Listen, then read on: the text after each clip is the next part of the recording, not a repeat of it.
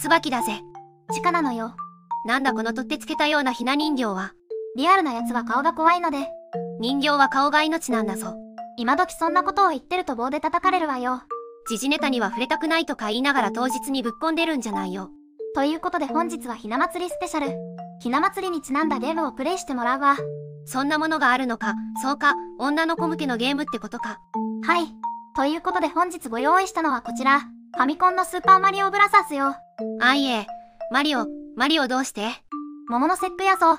囚われとる桃がおるんなら助けたらんかい。ピーチ姫のことね。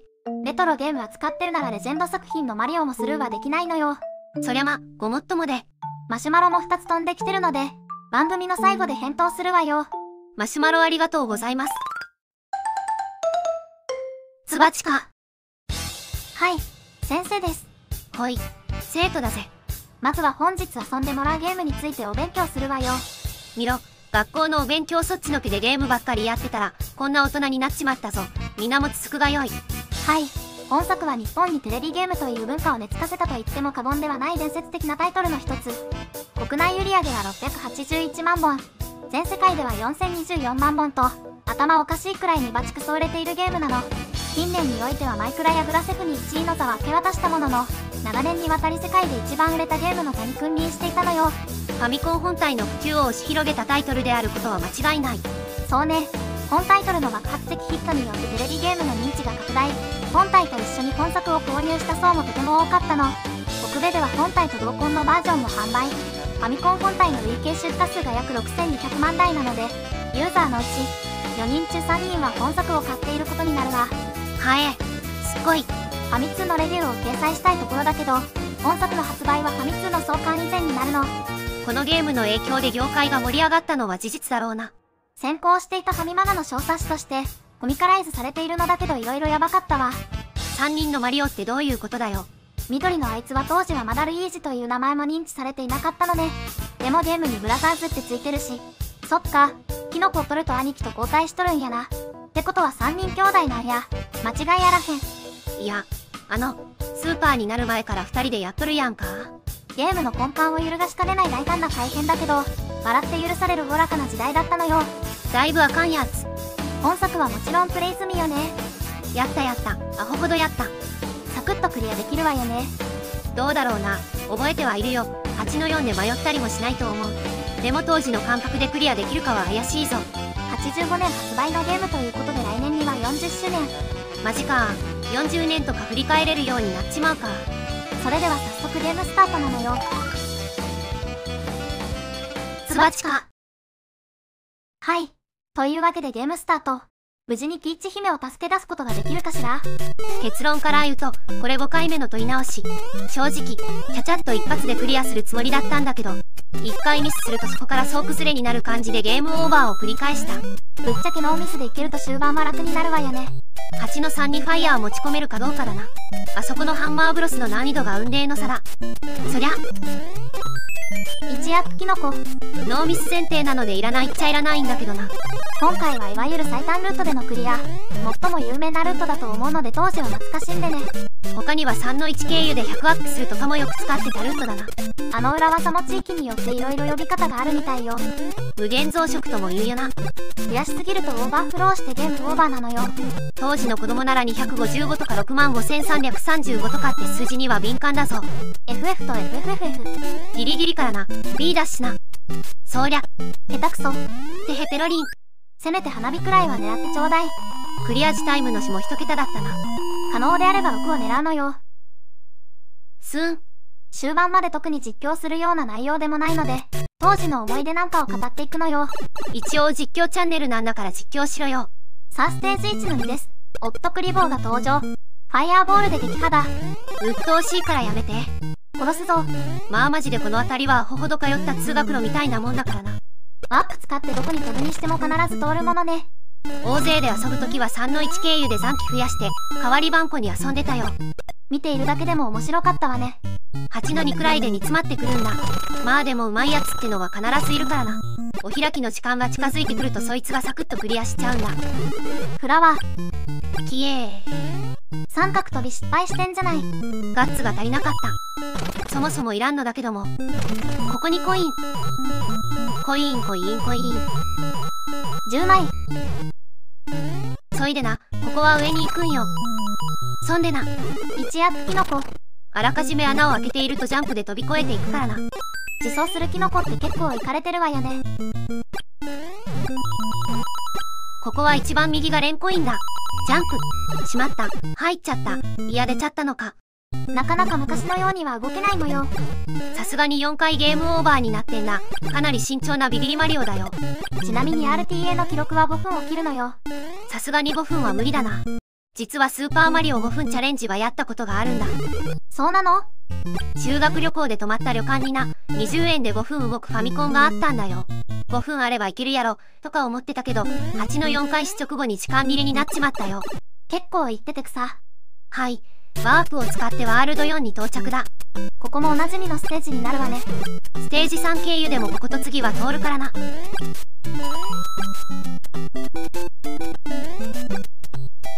マシュマロ来てた。というわけで質疑応答のコーナーなのよ。ここで唐突に始めないで。冒頭で番組の最後でって言ってたろ。なんか間が持たないので合間で消化しちゃうわね。すいません。マジで無計画ですいません。一つ目のマシュマロを紹介するわよ。いつも楽しく拝見しております。よろしければお二人の名前の由来などありましたら教えてください。名前な。命名は当然私たちの内なるおっさんなのよ。過去にも何度か話してはいるが、私たちは内なるおっさんは PSO2 で遊んでた時のキャラなんだ。無駄にキャラが30人も作れるのよ。そこで主人公のポジションにいたのがうちの弟でな。前面に出ていたのはプロのおっさんの方だけどね。弟の名前が楓でな。その流れでうちの一家は基本的には木偏を含む漢字1文字で統一されてるんだ。上から榊、椿、もみじ、桜、楓だな。そんな感じのノリで付けられている名前なのだぜ。私の名前にも由来があるのだけど、正直あんまり話したくはない内容ね。そうなの？ま、話すけど、イリュージョンという名前のエロゲメーカーがあったのよ。エロゲかよ。人工学園とか恋活が有名かしらね。自分でキャラプリして遊ぶエロゲーなの。人数が少ないと教室が寂しいので賑やかしのモブキャラとして生まれたのが私なのよ。強く生きて。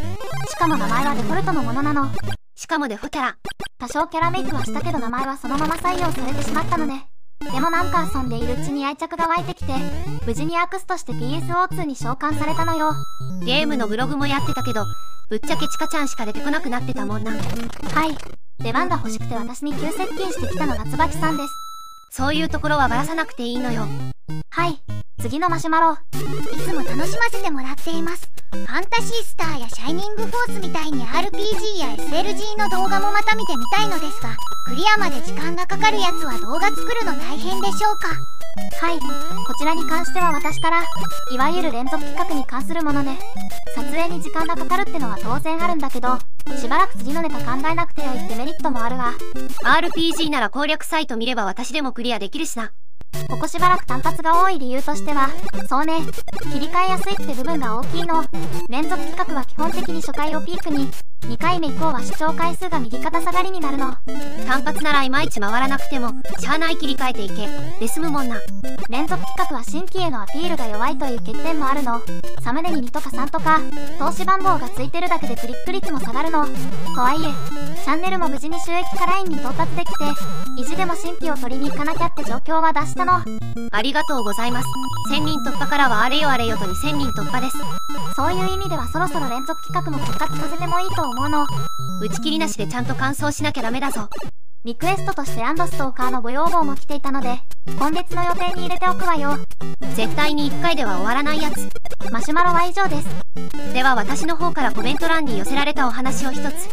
ちかさんが誤字してるので次回はちかさんが刑を受けてください。とのことです。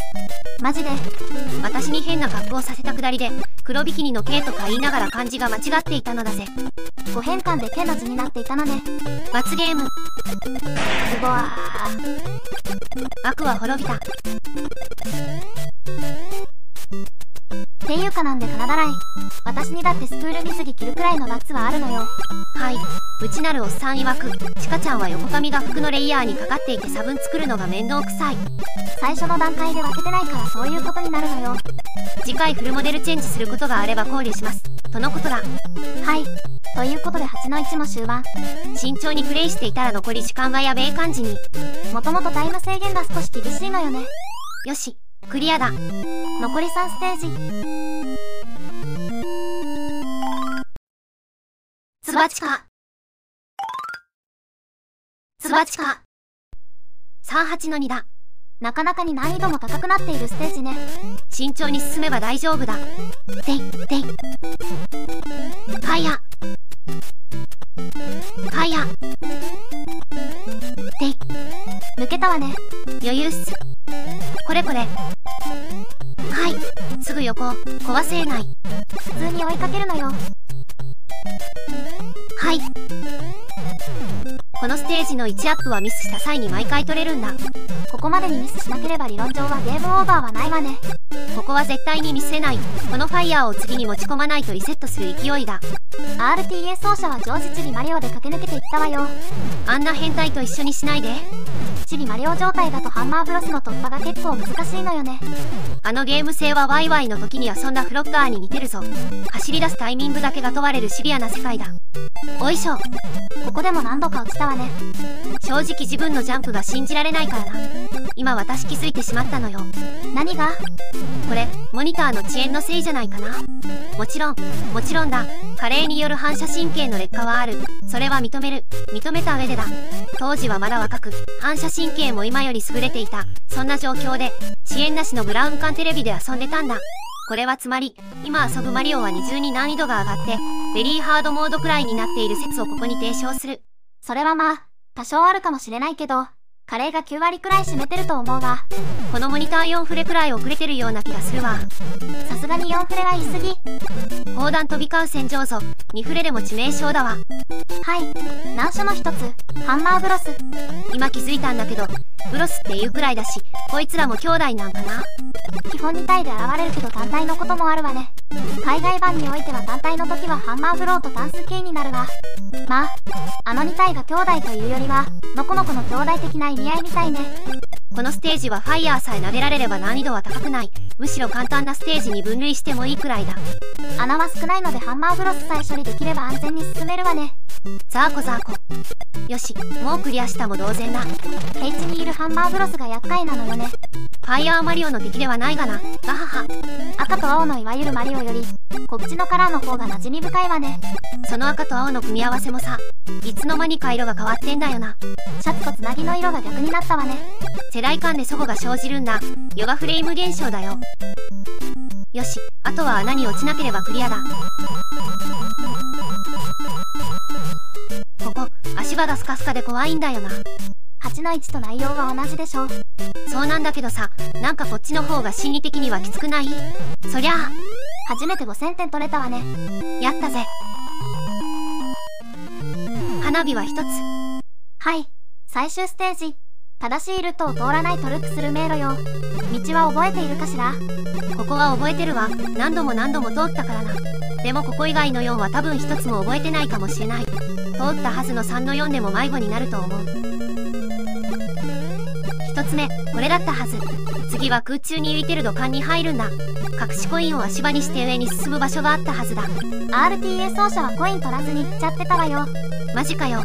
土管の土台にちょっと引っかかるみたいに飛んでたわ。それな、子供の頃に偶然できたんだ。人前で再現できなくて嘘つき呼ばわりされたんだ。それは悲しいエピソードね。はい、ここね。次は足元からフグが飛んでくるエリア。ここも溶岩を飛び越えた先だ。小学2年の時の担任の先生が少しふくよかな女性だったの。福田というお名前もあって陰でぷくぷくって呼ばれていたわ。先生に変な名前つけるんじゃないよ。みんなやってるでしょ。高校の時の先生で、いつも作業服で丸刈り、痩せ型の怖い先生がいたんだ。あだ名は宮廷国軍人だったな。長いから軍曹って呼ばれてた。客商売してても客に変な名前つけるわよね。自分もつけられとるんやで。私は多分タコワサって呼ばれてるわ。私は鳥川。ここでファイヤーがないとブロスが辛い。ベストタイミングをガン待ちする持久戦になるわね。下りに転じたら棒。4発で倒せるはず。ラグった。あかん。うおー、ちょっと通りますよ。強引にいったわね。雑魚がノーミスクリアだぜ。5回目で成功。任せておけ。このくらいの英語なら私にも解読できるぞ。さすがに読めないとやばいわよ。アンガとマリオ、お前さんのクエストはオーバーなんで、わしからプレゼント。ニューなクエスト。トリマ B をしたってんや。セレクトと A でワールド選べるぞなもし、と書いてあるな。はい。無事にクリアできたことでステージセレクトが解放されたわ。セレクトと A だっけ？イエーイ。つばちか。はい。無事にクリアできたところで今回はここまで。エンドロールがないゲームなのでここでレビューしてちょうだい。このゲームにレビューなんて必要か？これはもう国民的なゲームなんよ。理屈で語っちゃいけないレベルのものだと思うんだ。むしろ大人の視点で難癖つけるのはナンセンスだ。逆に言えば大人の視点でこそ圧倒的なセールス、アホほど売れたという客観的事実には黙るしかないとも言えるわ。そうね。嫌なところ、嫌いなところ、無理やりひねり出そうとも、でも売れたし。って客観的な事実は動かせないもんな。一方で本作を手掛けたレジェンド宮本さん的には決して満足できるゲームではなく、150万売れたら良い方。ここまで売れたのはタイミングや運が良かっただけと語っているわ。マジかよ。日本では9月に発売されたのだけど北米では11月にずれ込んだの。結果としてはホリデーシーズン、要はクリスマス直撃ってことでアメリカでバズりまくったのよ。これね、個人的な意見ではあるんだけど、運とタイミングをつかめるってのが天才なんだと思うの。素晴らしい才能とか素質を持って生まれても、時代が時代ならうずもれてしまうってこともあると思うのよ。私はきっと200年後に誕生する全く新しい競技ですごい才能を発揮していたの。生まれる時代間違えたの。はい。まあ、そうかもしれないね。長生きしたくはないけど未来のテクノロジーって見てみたいわよね。こんな感じにレトロゲームの話題や実況プレイをしているチャンネルだ。まだの人はぜひチャンネル登録してくれよな。トップページのリンクをクリックすれば X のアカウントにアクセスできるのよ。少し早めの投稿予定を知りたい人はフォローしてくれよな。その上にあるチャンネルの概要欄をクリックすると干し芋やマシュマロを投げられるわよ。干し芋は Amazon の欲しいものリスト。何かご支援いただければこの辺の空いてるスペースが賑やかになるかもしれません。マシュマロ質問はたまったらネタにするのだぜ。動画のコメント欄でも全然大丈夫よ。というわけで最後までのご視聴ありがとうございました。次回もお楽しみに。また遊びに来てくれよな。またね。ひな人形って出すのも片付けるのも大変だよな。ひらめいたわ。天井裏に格納できるようにしておいて必要な時だけ紐引っ張れば降りてくるようにするのよ。屋根裏部屋に上がる用の隠し階段みたいな。そうそう、これは売れるわよ。ひな人形をブルーシートで隠す方が早くない？邪魔でしょ。